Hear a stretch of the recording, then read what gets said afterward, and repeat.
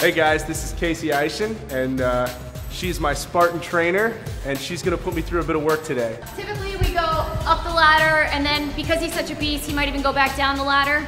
But we'll go pull-ups, tire flip, transverse rope with some burpees at the bottom, and then the heavy bag squat. And every time in between, he's gonna go take a sprint to the wall, crawling under as he goes out and jumping over as he comes back. This past weekend, I actually just got training to become one of the first ever certified Spartan group trainers. So as far as I know, I'm one of the first 75 people in the world to actually even take the course. As a coach, I've definitely, and as an athlete, I've definitely had some setbacks on the field, and I do feel the need to be one of the top females. I've actually just had a couple surgeries, so I'm sitting out, and I mean, I still go to these races and support because I love being there and cheering everyone on, because it's such a fever, you know, to be a part of obstacle racing community.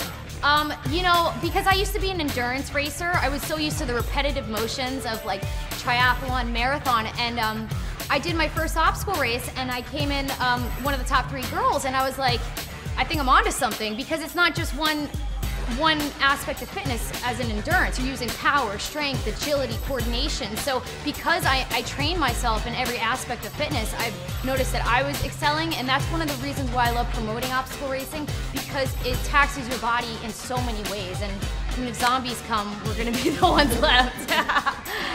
To become a Spartan racer, you just have to have a want to do it. You don't have to go out there and kill yourself. Some people that are intimidated, it's just like, why? Like, I could walk it and still have an amazing time because it's still challenging.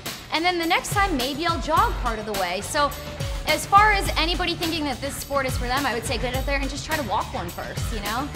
The reason why you should come work out at Takeover Fitness is because we have all the tools and accessories you need to get really ready for an obstacle race. Especially as me here as an expert on obstacle racing, I definitely like going through technique to help people getting through those obstacles. So most of our workouts are based, for me anyways, as a trainer, I like to take them through obstacle racing and throw in those runs and sprints in between the next exercise, so you're really getting the cardiovascular at the same time.